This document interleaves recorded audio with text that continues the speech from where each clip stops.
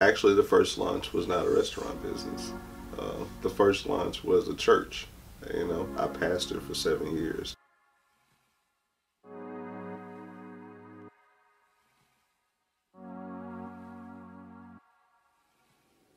So I'm Jonathan Hambrick, and I am the owner of My Kitchen, which is a byproduct of Big John's. We are a barbecue restaurant that kind of turned into an incubator commissary for the community. Awesome. Yeah. What's a commissary kitchen? A commissary kitchen is a safe place for food service professionals to kind of launch and dream. It gives them an opportunity to not only launch their dream, but also save and cut costs. And that's important because as they're dealing with menu development, when they're dealing with real estate, when they're dealing with a whole lot of different aspects that's grabbing at that money as soon as we make it at our front counter, they need an option on the back end that can help them manage it, and that's what My Kitchen has kind of become for them. Wonderful. What type of businesses use a commissary kitchen? So wide variety of businesses that use it. People that meal prep, caterers, food trucks use it, even some restaurants or some persons who may want to launch their restaurants. People use it as a ghost kitchen. Some chefs actually come there, cook their food, use it as a place where they can, deliver their items out to the community. But it's a wide variety of persons who. You talked a little bit about not doing what you did at the beginning. Tell us about what you did and how a commissary kitchen kind of saves an entrepreneur of that. Way that we kind of wound up at a space where we were My Kitchen is that we owned a barbecue restaurant here in the city locally that just experienced a lot of ups and downs. I didn't necessarily know everything about the restaurant business, so I didn't know what I was doing. I had some people that were surrounding me, and thank God for them, that were giving me advice and pointing me in different directions, but I didn't know menu development. I didn't know food costs. I didn't know how to balance my book. I did not know, how to do payroll and how to balance it and how many people I should have and all those different variables that play a part in, making a brick and mortar actually work was some of just the biggest hurdles. And so, because I didn't know and I didn't have the persons around me to mentor me in those areas, that's why we just kind of chose to start the My Kitchen concept, to keep those persons from having to try to figure those things out on their own. We made a lot of mistakes. I don't regret it at all because it was a great start for, where we are now. You mentioned something about ghost kitchens as well, and the way that food and beverage entrepreneurs may use a commissary kitchen. How does the ghost kitchen model work? If there is a person with a brand and they want to launch their brand without actually having a storefront or brick and mortar, they can basically come to our commissary as a safe place, cook their food, prepare their food in a safe environment that is, of course, permitted by the local health department. And they can partner with your Grub South and your Uber Eats or any other local, delivery services that are out there. They can utilize those platforms to sell their product versus actually having people physically come to a location. They can just basically be a ghost kitchen without an address that, is cooking in a safe place and still able to get their food in the people's mouth in the community. Tell me about a success story in My Kitchen, like who's used it, how they've used it, and what has been the sort of value of using a commissary kitchen. I would say there are a lot of people at the My Kitchen table that I feel that are successful. I've seen some persons who don't know anything about the business start a business. I've seen some come in, they don't have an LLC or EIN number, they know nothing about that, they know nothing about a sales tax account, they know nothing about those things. So, and then I've also seen it on the other side where you have persons that have EINs and LLCs and they know how to at least pay their sales taxes, but they need help with menu development or how to, close in and make their profit margins better. But one person in particular that really sticks out to me is Vujji Vegan. Vujji Vegan is by far she's a boss. She's a boss, she handles business. But her backstory of how she had cancer, fought cancer, won the battle with cancer, started, eating healthier, started Vujji Vegan, was once renting a food truck from a local guy who taught basically all of us, in a sense, how to, operate a food truck. But, it turned into, she had a corporate job, she needed more consistency, and my kitchen was there to kind of help her make that happen. So for Veggie Vegan, I would have to say that she's at the top of our list as, persons that are successful, because since she's been with us for about 2 years now, we've helped her stabilize her brand and offer, a consistent product to the community. But in return, now she has her own food truck and she's looking at her own piece of real estate, and in the future, her goal is franchising. And just per a conversation that we had, just last week, she was like, I have to thank you because, Veggie Vegan wouldn't be where it is now if it hadn't been for my kitchen. So, but there's a lot of other stories like that out there. But she just kind of hits the top of my list because she took on one of our most expensive packages by trusting us basically to run her day-to-day operation. So, yeah. That's amazing. I will also thank you for Veggie Vegan's success because I'm a big Veggie Vegan fan. Yes, I'm a big fan. I love the concept, love the food, and have just been following like the progression of that, and it's super impressive. Like, it's what you love to see if you follow food and beverage entrepreneurs. Absolutely. Tell me a little bit about the founding of your first venture. So what did you first launch and how was that launch? Actually, the first launch was not a restaurant business. The first launch was a church. I pastored for 7 years, preaching since I was 16, and the first venture was a church. That's what we launched here locally. The second venture was a daycare, and we had 90 plus kids with a staff, and everything was nonprofit, everything was religious and in that Christian realm. And eventually at some point I just kind of got to a place where I just felt like I needed to find me a little bit more, and wanted to press pause. I don't run away from the church because I believe in the church, love the church, and know at some point we'll have to go back to some of those, positions that we held at some point. But I just needed a moment to pause. At 16, having to bury people, marry people, funeralize people, run finances and back offices and run a nonprofit and things like that, and deal with children and their parents, and you don't even have kids yourself at that point. All that stuff was a challenge for me. But I just woke up one morning and felt like I had a release from God, and he says, okay, I'm going to let you find yourself. And me finding myself actually started by me selling chicken plates out of that church kitchen. Me and my dad had a conversation. He gave me his recipes, and he says, I'm going to say it to you once, and if you don't catch it, then you're just not going to have it. But I wrote it down, and we eventually just tweaked it as we went. And some of the people from the church, like, we didn't have smokers, we didn't have grills. They brought their stuff, they let me use it, and then it just turned into a whole business. And then that's how we got to Big John's Harvest.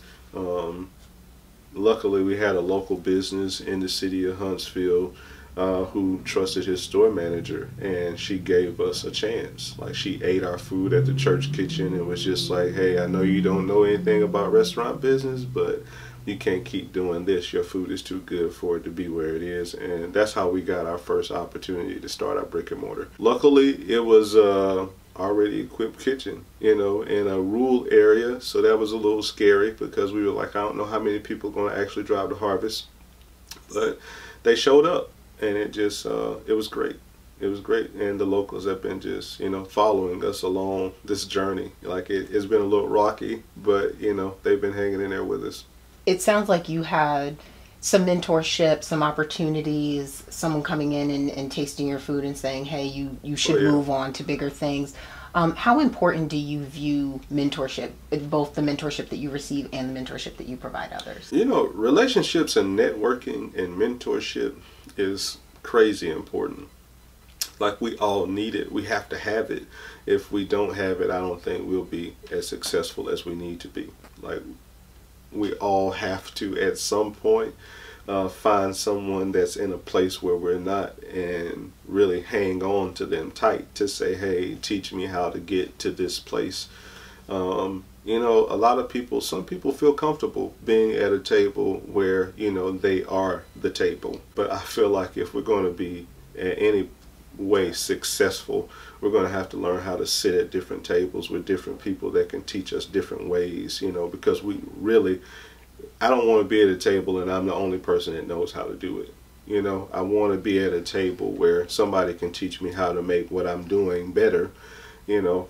So mentorship is important. And you're right, we did start. Like, we invited local people that I had, you know, met and crossed pathways with as a pastor, or people who business owners, local business owners, you know, local people. We brought them in, similar to what you're doing to me.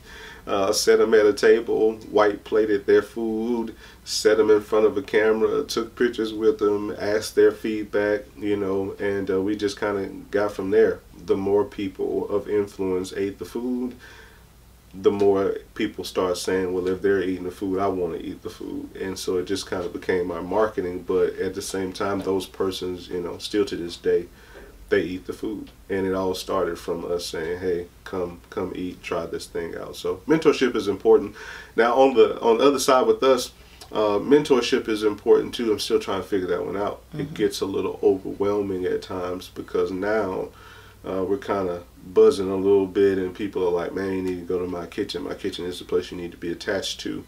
And while I'm grateful for it and I'm not complaining about it at all, I'm still trying to learn how to balance, because I'm a type of person, I'll pour out everything I got, you know, and I'll just talk, and we'll sit down, and next, you know, 30 minutes turns into an hour turns into 2 hours, and by the time you're done, you're drained. You know, I'm still trying to learn how to create those spaces for those persons that are really needing the mentorship, but it's really kind of taxing on the time sometimes. One thing that stood out to me in our conversation before was really around the fact that you took your food business and you turned it into multiple sort of streams of revenue, like multiple opportunities, multiple angles around the food, whether it's food trucks, the barbecue, the corporate catering. Tell me all of the different sort of food businesses that you're currently operating under your umbrella. We have the Fry Box, which is an event truck and a lunch truck. So, you know, it's moving. You know, we were just at Jazz in the Park yesterday, and we'll be at Jazz in the Park again. You know, we're at local companies and we're at special events, so that truck moves around a lot. And then we have Big John's Barbecue. Big John's Barbecue is at the Open Bottle on 72. It's just a truck that sits, you know, stationary there on the patio there.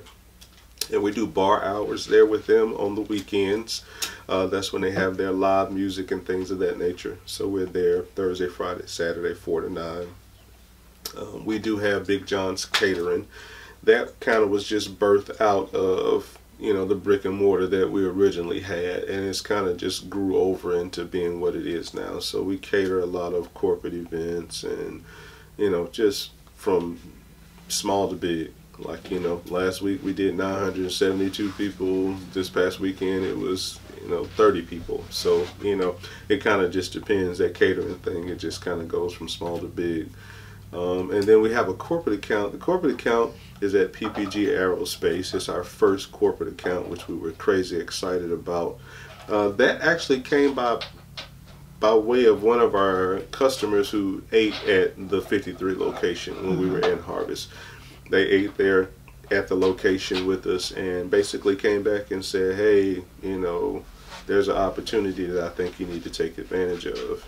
And we didn't know what we was getting ourselves into, but again, it went back to mentorship.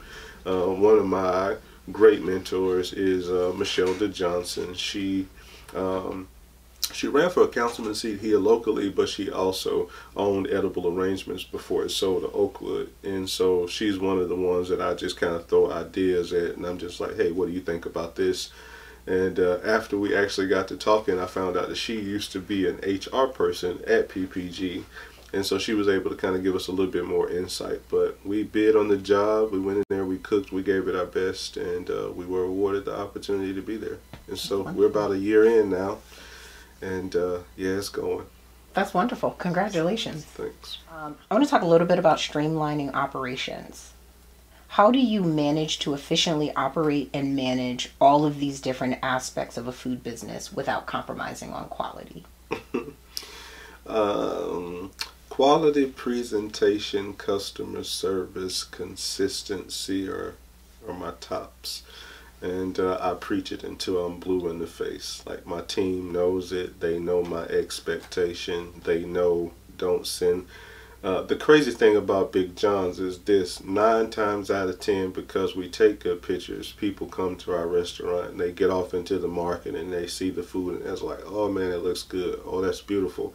And so the goal for me is, we've never taken pictures of food that we couldn't recreate in the kitchen on a daily. And so it's very important that what they see on the picture is what they get when they come to our restaurant. And so I'm real big on that. There have been some pictures that have floated around that didn't meet the eye, and I'm in a group message and I'm screaming like, hey, listen, this ain't it, you know, this don't look good. Like, you know, luckily the customer didn't complain about it because the food was just great, you know, and they, you know, humbly say that. But at the same time, presentation, people eat with their eyes before they eat with their mouths, and you know, so I want that experience to be what it is. And you know, consistency is big, because a lot of people don't follow recipes. You know, it's a little dab here, a little dab here. You go to a restaurant and one day it tastes like this and the next day it tastes like this, and you're just like, man, I want what I had last week, but I can't get it because you didn't have a recipe that your team followed. So, you know, we have recipe books, and they know, don't deviate away from it. One of the great posts that, I mean, we just got this last, maybe a couple days ago, a person screenshotted it, and on the comment he says, from 53 to the patio, meaning where we were now. He was like, you know, I ate this food and this food has the same taste. And that was 3 years ago, you know. So that's my expectation. Like, quality, presentation, consistency, and customer service, like, those are at the top of our list. My team knows it, and I don't just say it once. I keep saying it. I put it in front of their face. We post it on the walls. We put it on shirts. Like, you know, they know what the expectation is. So it's important. And I wish more other restaurants and food service professionals would, you know, really grab a hold to that, because I think some people would be more successful if they were just consistent. Mm-hmm. You know, that's the key, being consistent. So that is music to my ears.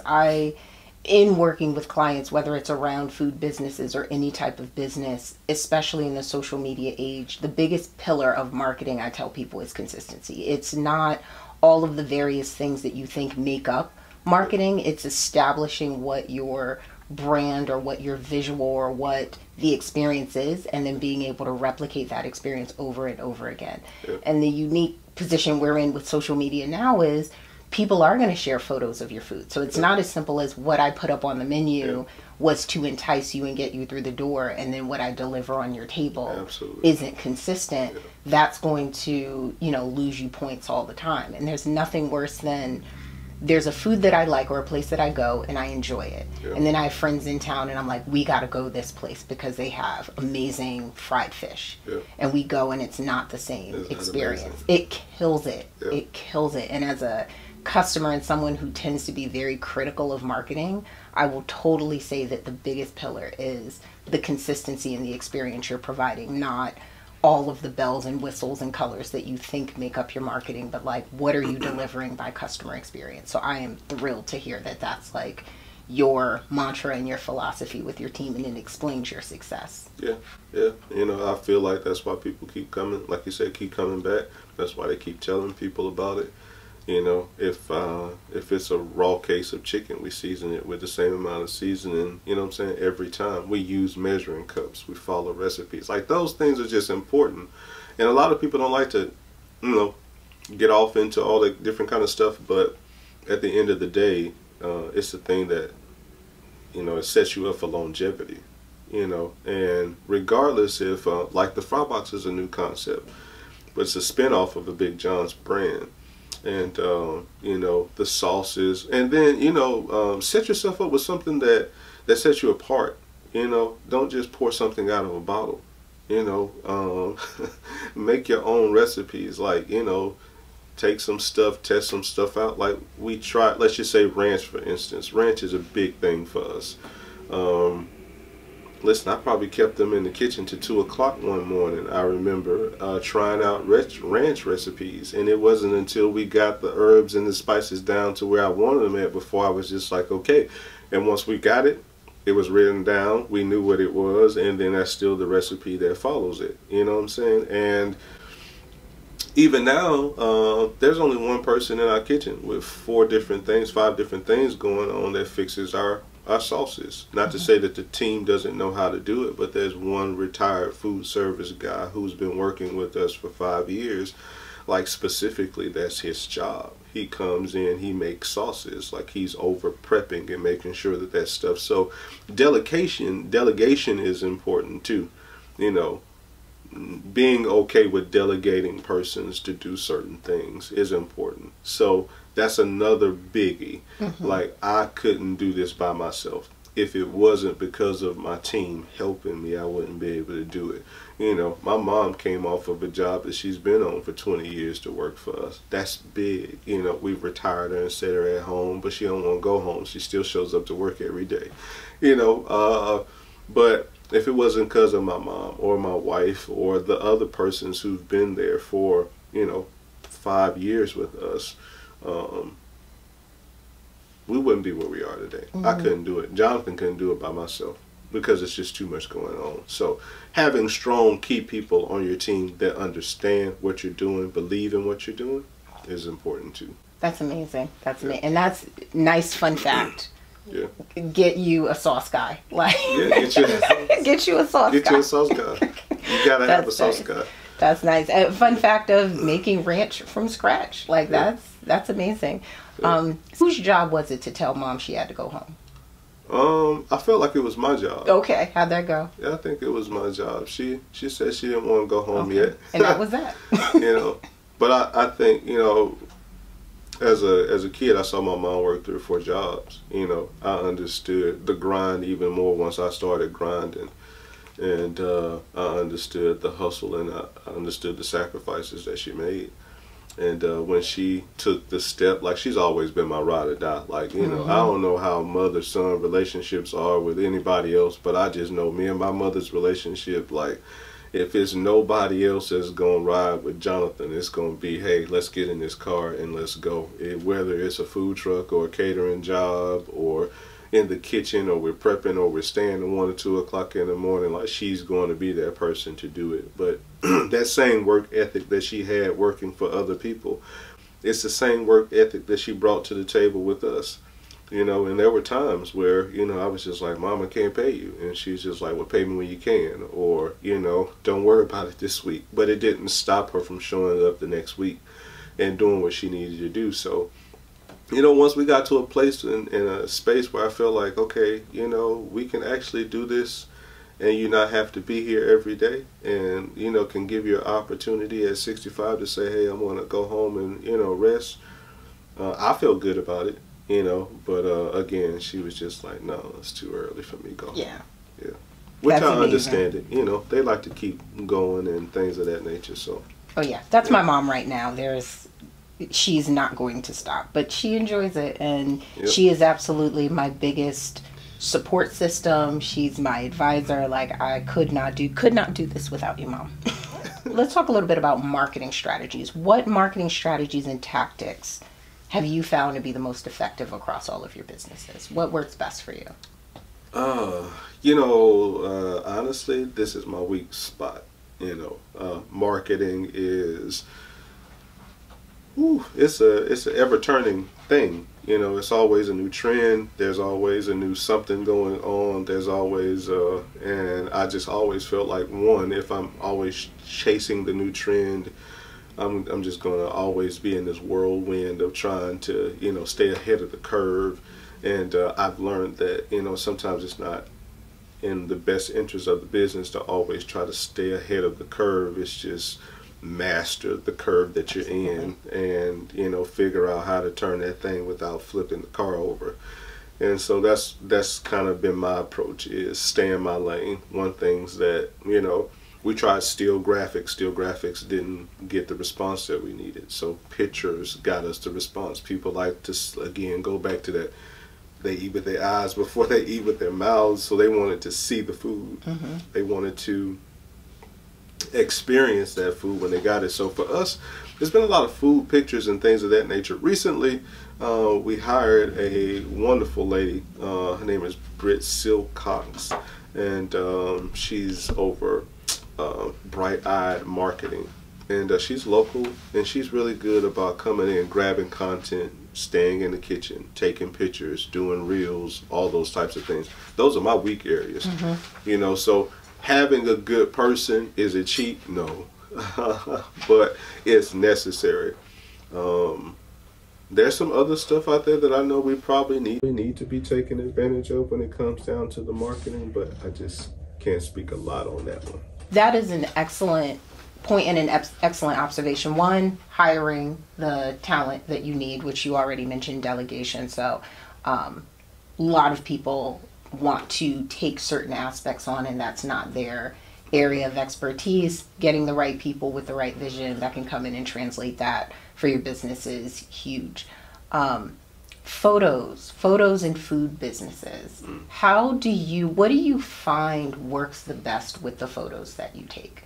Like, what is there a thing? Is there like a angle or an approach or a distance even? What do you find to have the best effect? But yeah, angles, pictures, again, that's another one of my weaknesses. So I just say, hey, come in, grab what you need, tell me what I need to do. And 9 times out of 10, they send me a list and say, we need this, this, this. We need you to go ahead and prepare yourself to fix it. Take it out of a styrofoam box, put it on a white plate, put it on a wood plank. You know, start being a little bit more creative with it, other than just saying, hey, here it is. You know, take your time with it. You know. Wonderful. That's excellent. Let's talk a little bit about menus. You mentioned in our conversation before that that's an area that you want to you know, message on. That's an area where you want to educate people because you see that there's a pitfall there. Tell me about the challenges of a menu, crafting a menu, managing a menu. That menu development is everything, you know. Honestly, when we started 53, and I have to go back there because that's where I learned a lot of my lessons from, you know, we didn't know anything about menu development. At that point, we just knew, you know, we ate at this barbecue restaurant and we wanted it to be what it is. You know, we want our menu to look like theirs, or we ate at this situation. And so you kind of just take your experiences and you put them together on this piece of paper and you call it a menu. And then you get these people that come to your counter and they're just like, "That's a great idea, but I want this." And so your customers over time will tell you what they want. You know, they'll tell you what they want to experience. They'll tell you what they want to eat. They'll tell you what they're going to buy. You know, because if they come in there and you're not selling it, then you're not making any money off of it, and there's no sense in continuing to buy. So I think one thing is listen to your customers. Man, listen to your customers. If your customers say they don't want something, they don't want it. It's not going to sell. They're not going to eat it. They're not going to purchase it. They're not going to tell anybody else about it. So listen to your customers. Be flexible. A lot of people are not flexible when it comes down to their menu development. This is just what I want. This is the way I want it. And I don't care who says they want it or don't want it. I want it. You know, but is what you want, is that selling? You know, and 9 times out of 10 is not selling. And you probably need to change it. You know, I can't tell you how many times we've changed a menu. And at first, you know, we had everything. It was family packs and ribs here and wings this and, you know, fresh mac and cheese and cabbage and all this other kind of stuff. And I'm not telling you that that stuff wasn't good, because it was great, but we were wasting too. Our food waste, our cost was just out the roof. We spent hundreds of thousands of dollars just in food costs, like every year. If you had a $500,000-$600,000 a year, you know, and more or right at half of that is going in food costs, that's a lot of money, you know. But that was just the ignorant part of it. We didn't know. And so I don't want people that are getting into the food service business to make a lot of those same mistakes. So I guess the biggest thing for me to kind of sum that up is simplicity is the key. Like, you can have 10 great items that people love, and you don't have to change it. Just make that your base menu. I think people need to learn how to build a base menu and then just do some specials every now and then, you know. That's how we kind of keep ahead of the trend. Like, we have a base menu, this is what we're going to get. You know, you can come there and get it every time. It's going to taste the same, it's going to look the same, it's going to be what it is. If it can't be that, then we're not going to serve it. But for the most part, you know, this is our menu and this is what it's going to be. And then if it is something that's out there that's trending that we know that we can do, you know, we may bring it on a Saturday or a Friday and just say, hey, this is what we're doing. But to make sure that our food cost stays where our food cost needs to stay, you know, that menu development and simplicity is the key. You know, we have 5 different things going on. Like, we feed, I'm going to say humbly, you know, thousands of people on a weekly basis, and you know, we're staying at 28% food costs. That's really great, you know. And but you know, 6 months ago we were at 36%. You know, probably a year ago we was at 40-something%. But the more we simplify the menu, the more we kind of paid attention to the food costs, you know, and then pay attention to that. Pay attention to your vendors that you're using. You know, shop for the right price. You know, even with us being a small business, you know, there are vendors out there that are okay with going back to other vendors and saying, hey, can we get a better price for this person? And I've learned that if you build a relationship and make some commitments with certain vendors, you know, you can get some better pricing. So that's kind of my approach: simplicity. That's you know, amazing. And listen to your customers. Yeah, that's amazing. If they don't want it, don't cook it. Yeah. And I like, I'm an analytics person, and I don't know how big, I imagine with your business, it's been important to look at where something was and how it's moved to something else. And things like, I want a novelty item on my menus, like something that people read and they say, this is really unique and I want to try that. And the first time sales with that does not tell the same story as the long-term repeated sales with that. And that's where tracking and analytics are important to know. How did this sell out the gate versus how is this selling a month later? Was it novelty and something I was, you know, people were interested in because it was the first time, or are they consistently selling it? And there are businesses like that launch on niche, right? So things like, I won't call a particular business, but like, I make nothing but unique versions of peach cobbler. And that's all I make. And is that when you open, everyone's interested in getting it because it's unique? Or like, are we really selling consistently peach cobbler 9 months, a year, 2 years later? And that's where I get concerned with menus. Yeah, because a menu is not just peach cobbler. You know, and you got to have more than just one item. But then you don't need, you know, I'm not going to say a certain restaurant name, but you don't need 200 items on your menu either. You know, can you master 10 good options versus me trying 10 options on this 100-page menu, and me not throw away all 10 items out of 100 and have to come back, you know, 100 more times to figure out which thing that I actually like because you haven't learned how to master one thing. That's a frustration too. Some people have these big, long menus, drawn out concepts, and I'm just like, Yeah, you're absolutely right. Don't do that. You don't need to do. I tasted that. That wasn't good. Like, the texture was wrong, the taste was wrong. You know, and be okay with constructive criticism. A lot of people like, oh, I cooked all these years. You know, my family cooked it this way. You know, well, maybe your family liked it, but you know, I don't like it. They don't like it. It's not selling. You know, 10 people at this table don't like it, you know, the way that your family used to cook it. So maybe you either go back and tweak it and present it to us again and see if we'll like it better this way. But people are not okay sometimes in this food industry with constructive criticism. Everybody has the best everything.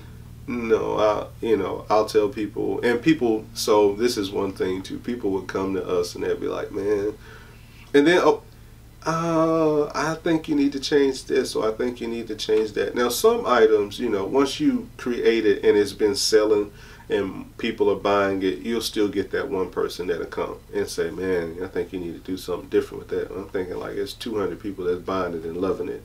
At that point, you listen to that customer still, but I also tell that person and challenge that person, stop getting the barbecue sauce if you don't like it. There are 5 different other sauces on here. I'm pretty sure that you're going to like one of them because we make all of them. All of them are unique. And if you don't like one thing, try a different thing. But yeah, being okay with being who you are, offer a variety of items, so that anybody can eat there. I think that's important. That menu development, I can go on and on about it because the more I'm sitting here thinking about it, I'm thinking like you need a variety of the menu. You need to keep it simple, but your kids need to be able to eat there. Your grandmama need to be able to eat there. Everybody in between need to be able to eat there. And so, and I can speak for our menu. We got something that a kid can eat, a college student will look at it and be like, man, I gotta have it. But then we got the grandmama that say, give me that 2-piece fried dinner. Woman came, got off from work, beautician, came to the truck window. She was like, listen, I had to come over here and get my fish because I needed my fix.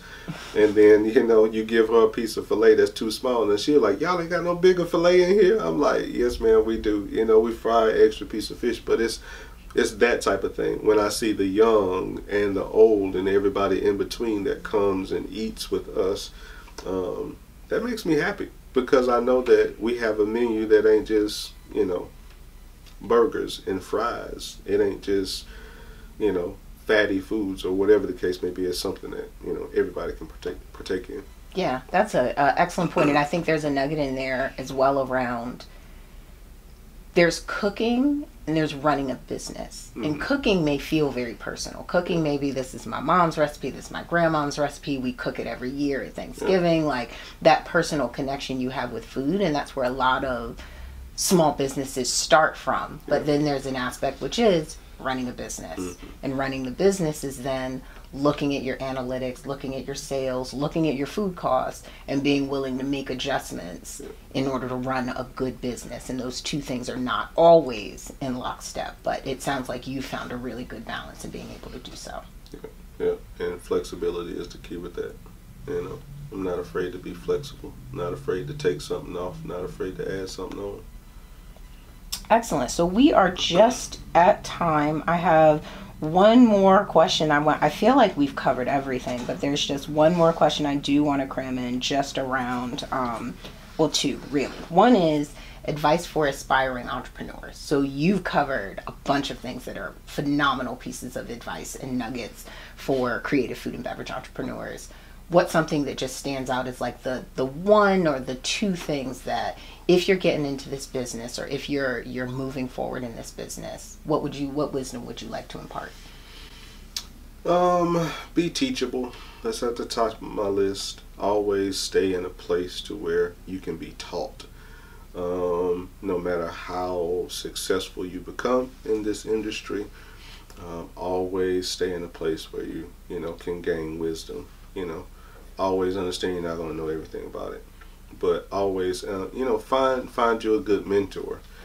That would be my second advice. Number one, teachable. 2, find you a good mentor. And I'm not talking about a mentor that's on the same level that you are. Find you a mentor that's out there making 4 or 5 times more than what you're making, and they can teach you and slap you across the head when your decisions ain't the best decisions. One of the greatest persons, and I have to give him a shout out, and I call him Coach Young, but he's Eugene. He owns Champies here in the city. He also owns Champies at the Trash Panda Stadium. And there's not an idea that I don't have or a business move that I make without throwing it at him. He works at IBM. He owns these 2 restaurants. They're successful. He's making great, financial decisions, and those are the type of people that you want to kind of, he can't be everybody's coach, but if it's something that I want to text, if it's late at night, or if it's something spontaneous, like the thing about it is find you a person that understands business too, because they don't mind you texting in the middle of the night sometimes, because sometimes this stuff hits us at 2, 3 o'clock in the morning, and I want somebody that can say, well, hey, before it slips my mind, I just want to throw it at you. Totally. That's amazing. And even with your amount of success, which those getting started may look at and say, you've won the game, you even have a mentor that you consult and teaching moments and lessons that are coming down to you that are continuing to develop you. Absolutely. You got to have accountability. I think the church taught me that. You know, you always got to stay in a place of accountability. You know, no senior pastor doesn't have a board of somebody behind him that's not holding him accountable, and hopefully he has somebody outside of the church that's pastoring a church larger than he is, or even if it's not as larger than he is, at least they've been in the game longer than he has been, that can teach him how to be a better pastor or preacher. You know, the church taught me that, you know, and I understood the importance of having accountability in place. You know, even though I'm not in the pulpit preaching, pastoring a congregation right now, those same pastors that covered me are still covering my businesses. Like, they're at every ribbon cutting. You know, they're standing right beside me. They're praying with me. They're texting me when they're trying out, you know, rib recipes in their own backyard. Like, hey, Bishop is barbecuing today. And I'm like, okay, it looked good. Do it taste as good as it looked, you know? But, you know, even those same accountability partners that, you know, covered me then are still covering the business. And so finding mentorships and accountability partners, you know, that you can bounce it out. That's it. That's just important. You know, you need true people, not a lot of yes people. I mean, it's good to get a yes from a group of people and you just be like, man, I knew I was on it. But it's even better to get a no from a person and know that I missed the mark, or I need to go back to the drawing table, you know? So for me, yeah, be teachable and find you a good mentor. What's next for My Kitchen, Big John's Barbecue? Like, what, any plans that are enough out of the hopper that you can share? Like, what's next for these businesses? Yeah, My Kitchen finally has a home, and I'm excited about that. So we'll be moving to the new Westlawn development. You know, that's exciting because we were able to give our brand legs in a borrowed space, and it kind of turned into what it is now. We didn't know how well it was going to go, but luckily we had some people that had some spaces that was just like, hey, I trust you enough. Here are the keys, give it some legs, let's see where it goes. And here it is, 2 years later, we're still standing strong. And so to be able to go into a place that we call our own home, you know, and have a lease agreement that, you know, gives us the length that we need to scale the business and offer, you know, our services to a more variety of people is exciting. So I'm excited about that. I'm excited about the possibility of turning My Kitchen into a university at some point. You know, Huntsville doesn't really have a culinary degree program, and you know, I'm kind of speaking up way ahead of it because I don't necessarily know all that it's going to take to make that happen if we are going to wind up partnering with a local school or trying to get something from the ground. But one of our biggest goals with us moving to Westlawn is to bring some kind of accredited culinary degree program back to Huntsville, and wanting My Kitchen to kind of be the leading way in that. You know, I'm not saying that I have to be the leading way, but I would love for My Kitchen to be the, you know, the train that kind of runs it. As far as the restaurants, you know, with time and with evaluations, that's why we've started some of the other brands, because we want to franchise, but we also know that in order to franchise, these businesses have to be more self-sufficient type of businesses. And as much as I would love to franchise the Big John's Barbecue brand, it's not self-sufficient. Like, somebody has to run a smoker, somebody has to know the skill, and I don't want to be the barbecue restaurant that's cooking at one location, putting this stuff in a bag, shipping it out to 10 different places, and then we lose on the quality side of it. So then we start just tampering off into Big John's Philly or the Fry Box and things like that. And the ultimate goal is to franchise to when the time is right. You know, and then empower some of the people that are around us that have been at the table with us for a while. We made the decision to gift them portions of the business so that they can, you know, buy houses and cars. And, you know, I don't want to be the only person at the table winning either. You know, it's either we win or I'm just another loser type of mindset for me. You know, I want all of us to win. I want all of us to go far, and I don't want to be the only person at the table that's going somewhere. So those are kind of the mixture of things that, you know, the future would hold for us. That's amazing. Well, congratulations on the anticipated move to West Lawn and future business expansion. Yeah, we can go down the rabbit hole of equity. That's a whole nother conversation, and we will in the future have more interviews to talk about that. But that is a fascinating approach, and I've seen a lot of very successful businesses take that approach, and I think giving back to your contributors is huge in the long-term success of your business. But I want to thank you again. This has been phenomenal. Like, just so much great information. Of course, I always enjoy our conversations, and we will have more in the future. But thank you again, Jonathan, for stopping by and just talking through a lot of this with us. I'm sure it's going to be really appreciated by the community. Yeah, thank you for having me. Awesome.